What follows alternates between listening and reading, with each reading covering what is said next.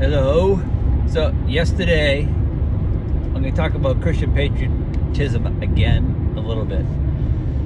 Yesterday, I finished watching a 6-episode documentary based on a podcast, I guess, about the Iran-Contra affair from the 1980s, the Reagan administration. I will talk about that later. After watching the Contra thing, there's some things I'll say, because I kind of grew up in that era, but I wasn't really paying attention to the news then. Well, if some of you, the 5 people who watch my videos, remember that is that one of the key figures in that whole thing was Oliver North. And now, was Oliver North. Okay, so the series starts off talking about the Carter administration, which is something I really need to look into. I don't think he was as bad as, we were all taught that he was after his presidency was over. My personal opinion after watching some stuff on him is that he was up to the task of being the president, filling the office.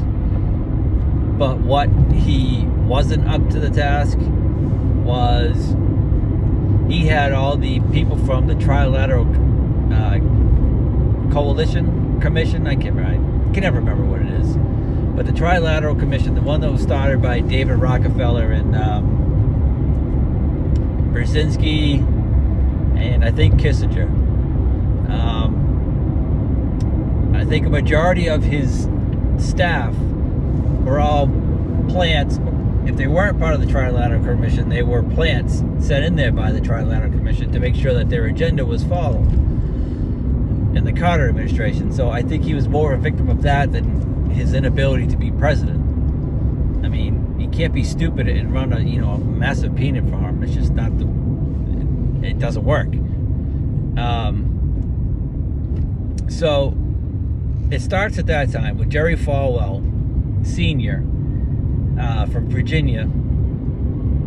Now, he was a pastor of a large church. He's the one that founded Liberty University in Virginia. And it all started with him. I mean, I think the big movement of the Christian Coalition started with him, or the religious right, or whatever you want to call it. And the idea of Christian nationalism probably started with him. And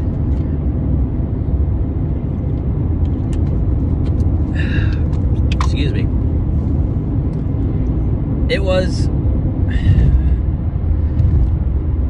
It's again, let me go back to something I said. This is not necessarily a Christian nation. It was a Christian nation that was founded on, it was a nation founded on Christian, I guess, code of law, for lack of a better term. But you gotta remember that there are lots of other empires and countries and whatnot who also use, basically a code of law that's based on the, the Bible, or could be found in the Bible. I mean, in most cultures, it's illegal to steal. It's illegal to kill somebody. It's against the law or the rules of a tribe or whatever to do anything against anybody else in the tribe. And so, which is why just because we are, the principles and the laws of this country are based off the Mosaic Law, doesn't make it a Christian nation. And as I said before, the people who wrote, the founding fathers of this country, the people who wrote all those documents were not Christians. I would say a handful, but a majority of them were not. And so, to get back to Jerry Falwell. So Jerry Falwell has a big hand in helping Ronald Reagan get elected to get the votes from the Christian right. And so he was in episode 2. They featured him in episode 2. So fast forward to the very end of the last episode, and they show Jerry Falwell at the commencement, graduation. I don't know when it was. I'm going to say it was around 1990, somewhere around there. And he has Oliver North speaking at the commencement. And what does he say? Some people complain that I have a man speaking today who has been indicted. We all forget that the Savior we serve was also indicted. And then he stepped aside. There are so many things wrong with that statement. Okay? Oliver North was indicted for selling arms to an enemy of the country, Iran, for selling missiles and whatever else he sold to Iran, and then using that money to fund the Contras, who used to be part of the Somoza regime, who got ousted by the Sandinistas in Nicaragua. So we used the proceeds from the sales of those missiles to send to the Contras. The problem is that the whole point of them selling... no, I don't want to get into that. I'll talk about that later. So to get back to the Falwell Sr.'s comparison of Jesus Christ and Oliver North. Okay, so Jesus Christ was convicted in a kangaroo court. And he was convicted by a weak Roman ruler, Pilate. And so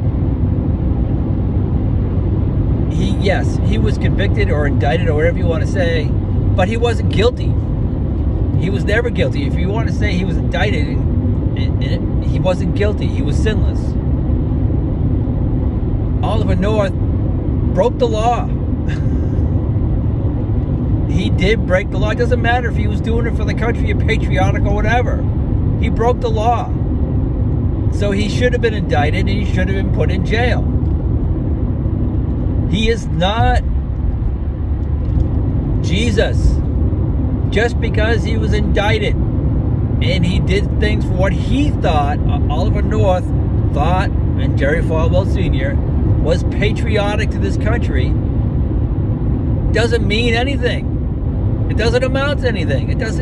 It's a pointless argument. This is the problem with Christian nationalism, with people who are back then, who loved Ronald Reagan and George Bush, who was crooked as they come.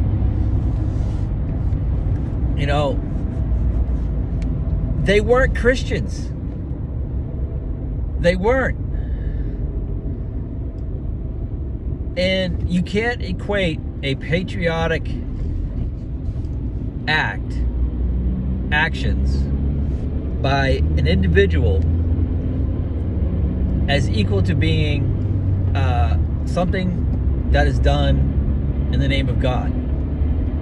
This is the problem with Christian nationalism, is that they take the country, because they believe the country is like has the same status as Israel did in the Old Testament of the Bible, that God basically had his hand on the founding of this country, which is not true. I mean, yes, nothing happens without him, parting and being his sovereign will.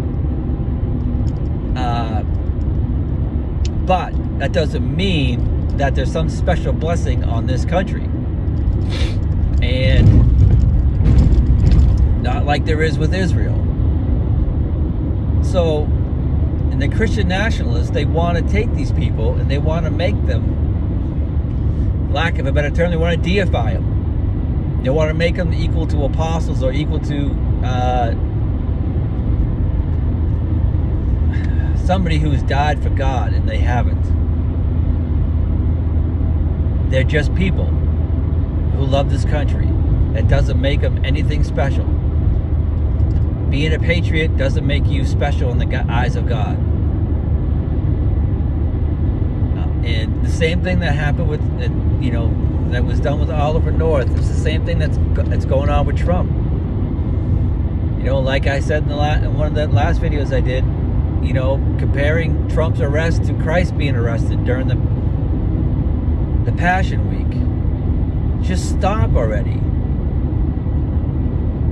There was only one Jesus Christ. Only one. There is nobody who compares to him, no matter what, if the circumstances seem similar. Nobody should be compared to Jesus in any way, except to say,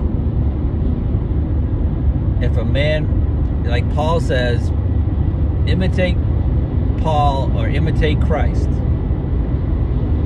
And that does not mean imitate Christ being a patriot for this country. That doesn't make you a special Christian.